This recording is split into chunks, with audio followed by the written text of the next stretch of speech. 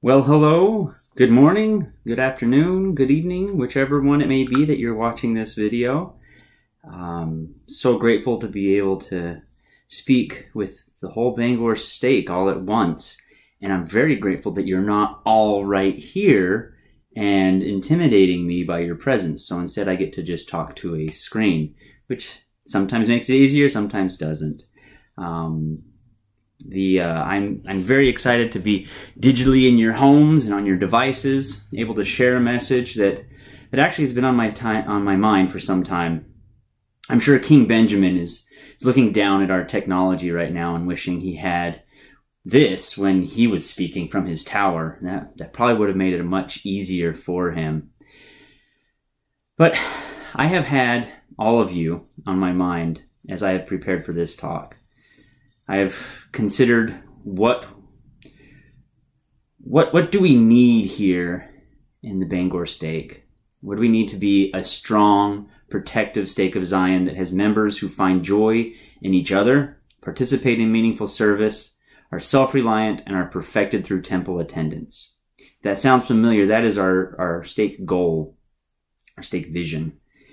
And it seems right now our life is at a standstill. We may feel like we're bench warmers, either eager to get into the game or possibly grateful that the coach just hasn't put us in because we didn't want to look bad at all.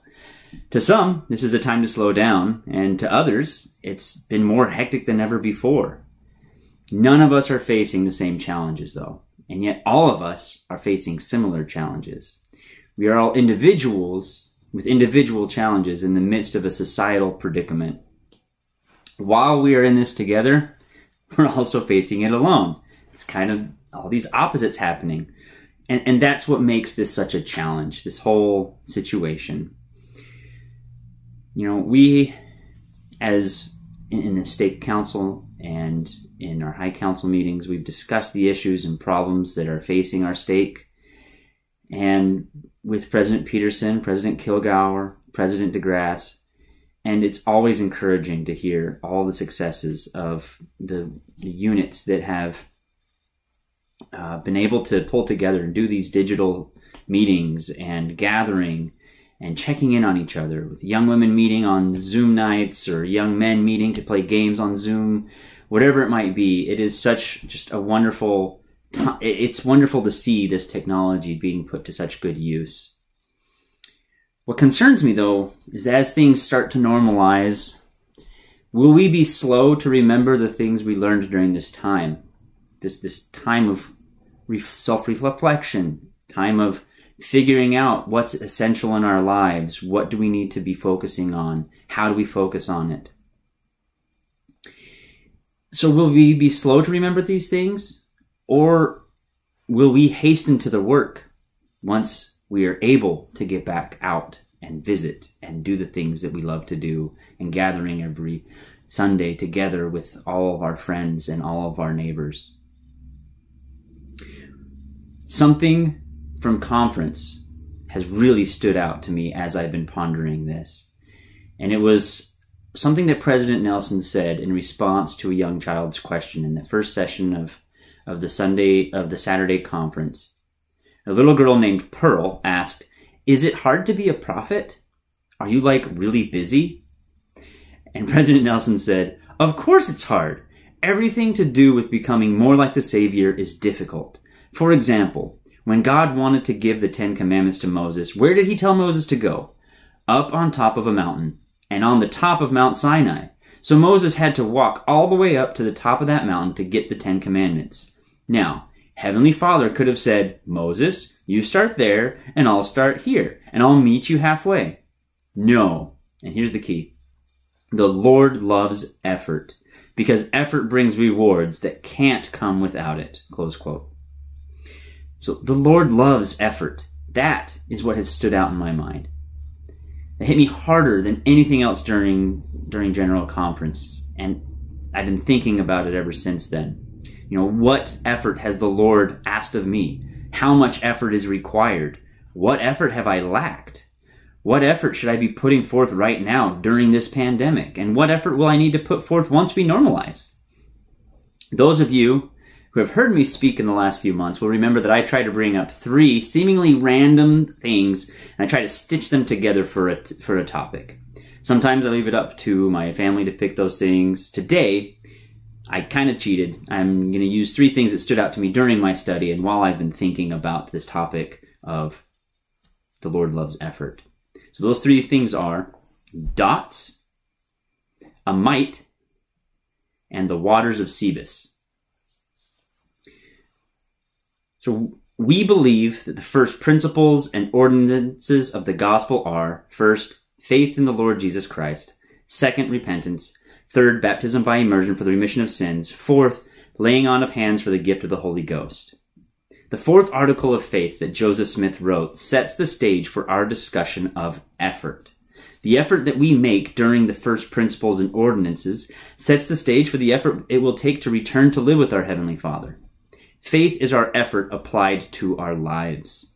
Faith is the effort that we apply to living a righteous manner, the effort it takes to call those that need someone to talk to, the effort of reading the scriptures every day, even if we are in a hurry or rushed to do other things, the effort to kneel down and pray to our Heavenly Father and thank Him each day and report back to Him our daily labors. Repentance is the effort we apply to change our lives. It is the constant work we do each day to improve ourselves, a little more than yesterday, to progress toward perfection. Baptism is the first ordinance where we commit to the effort of following God's commandments. And then the gift of the Holy Ghost is the blessing of having the constant companionship of the Holy Ghost, to bring remembrance of all things and to us, and to encourage us in our effort-filled lives. The gospel is all about putting forth the effort to learn our ways, improve our lives, and return to God's presence. So dots. I don't mean the little stickers that you put little dots or anything like that. I mean the candy, that box of candy.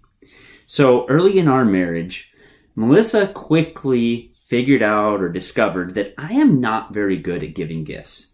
I would get her things that she needed, like a vacuum or spatulas or something like that. But not things that were really gift-worthy, things that, someone would want when you get a gift.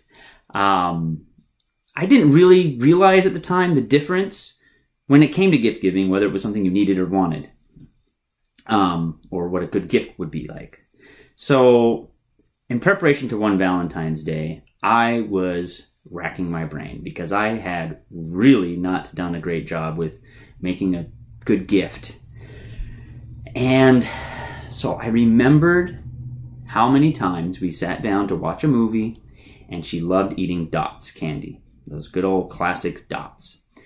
But she didn't like all the dots. She specifically loves the yellow, orange, and pink dots and absolutely hates the green and red ones. So I got to eat all the green and red ones while she got to eat those other ones, which bonus for me because I had my own candy.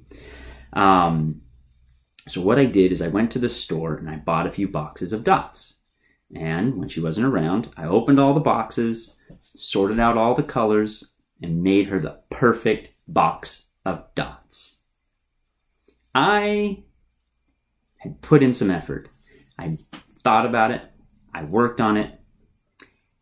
It was one of the least expensive gifts I have ever given. But to this day, it is the most epic of gifts. It is my shining moment as a husband of gift giving. Now, I've never quite been able to get to that level. I've gotten close on a few things, but to her it was an amazing gift. Not because it was this expensive, or not just because it was inexpensive, but it was the thought. It was the effort that I had put in, the effort of mind and work that I had to put into it. Something so small meant so much. It wasn't arduous. It wasn't difficult to do. I didn't have to hike to a mountain peak or talk to a guru or anything like that. I simply had to put in a little effort, more effort than I did before, and I was able to get the blessings, per se, of doing that effort. And I just had to think about what she liked and what I could do for her and how can I make something she likes into something more perfect. So the effort that we put into the service of one another is amplified when done in love. It is through the love of our fellow man that drives us to work harder for them. During the last week of the Savior's life, he taught his disciples the great lesson of sacrifice, and that through sacrifice we gain all the blessings of God. And this is where two mites come in. Now you know where I'm going. The scriptures say, "And he looked up and saw the rich men casting their gifts into the treasury. And he saw also a certain poor widow casting in thither 2 mites. And he said, Of a truth I say unto you, that this poor widow hath cast in more than they all. For all these have of their abundance cast in unto the offerings of God. But she of her penury hath cast in all the living that she had." We all have the ability to give to the Lord.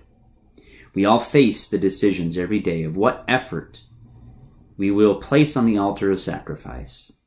Some of us give time. Some of us give food. We can all find ways that we can give to the Lord. Remember from our recent Come Follow Me lesson, quote, "And behold, I tell you these things that ye may learn wisdom, that ye may learn that when ye are in the service of your fellow beings, ye are only in the service of your God."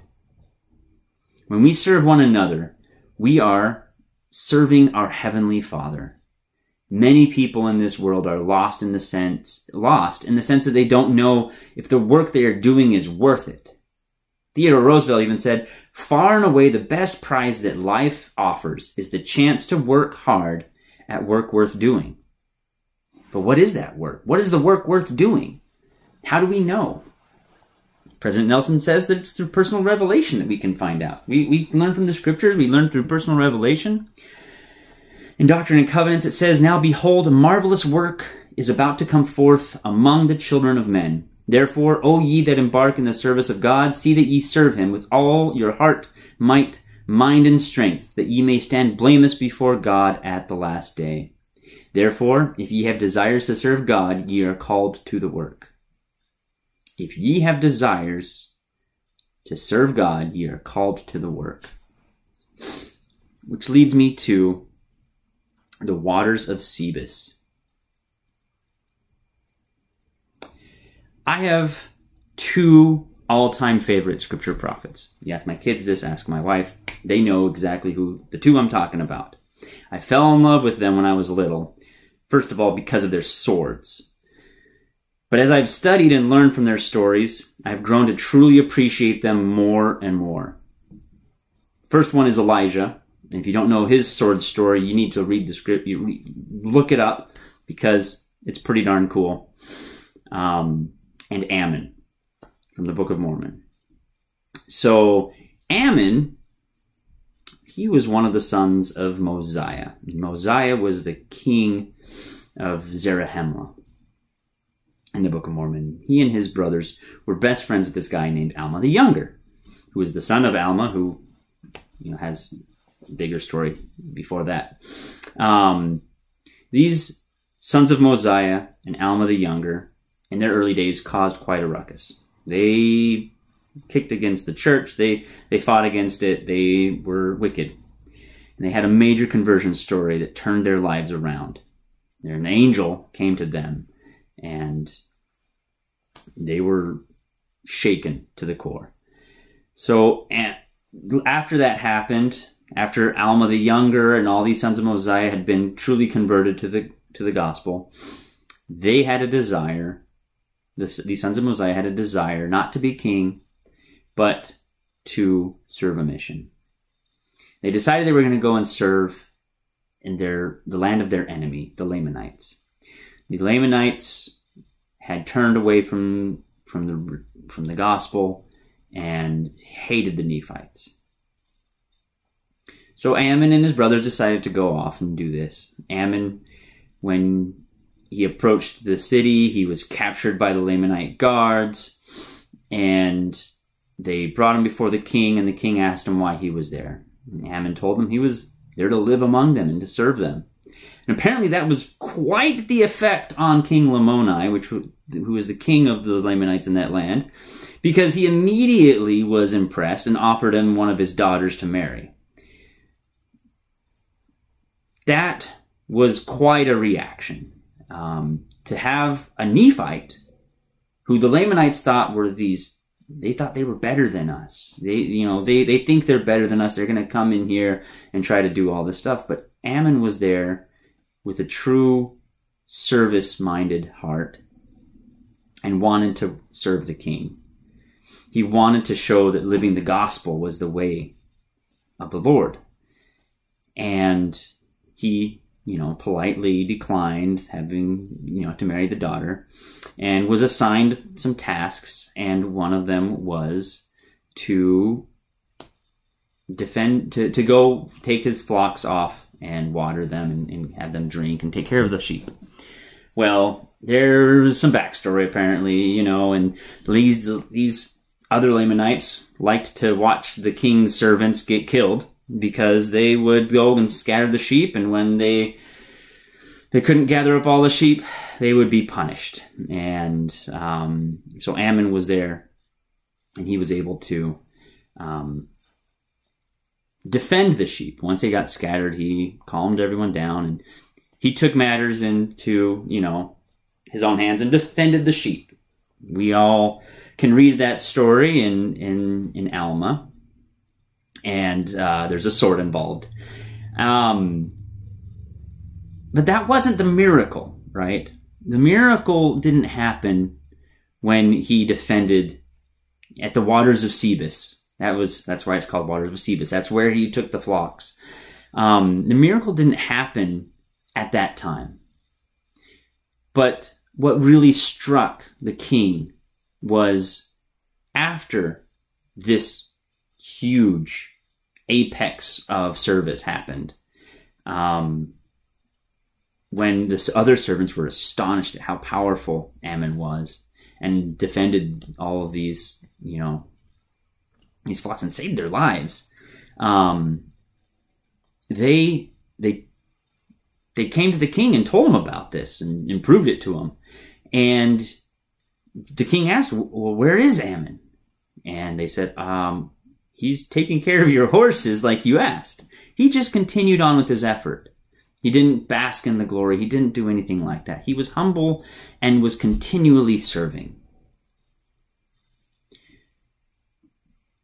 Sometimes people see the blessings in our lives and they think, well, they don't understand where I am. They don't understand what I'm going through. How can the gospel change me, this person that is so far away from the life that you're leading? And that's our opportunity to put in some effort. That's our opportunity to continually love them and show them that it wasn't by a snap of the fingers that we were able to get the understanding of this gospel and how it changes our lives. It wasn't this simple pill that we took that all of a sudden made us, have a better life. It took effort, and it takes effort. And when people think that it doesn't take effort, that's when they get disappointed and they find that the gospel doesn't work for them. We are a church of effort. We are a church of faith. We are a church of hard work. A church that requires service, that requires our hearts, our minds, our time. And the more we give, the more that we can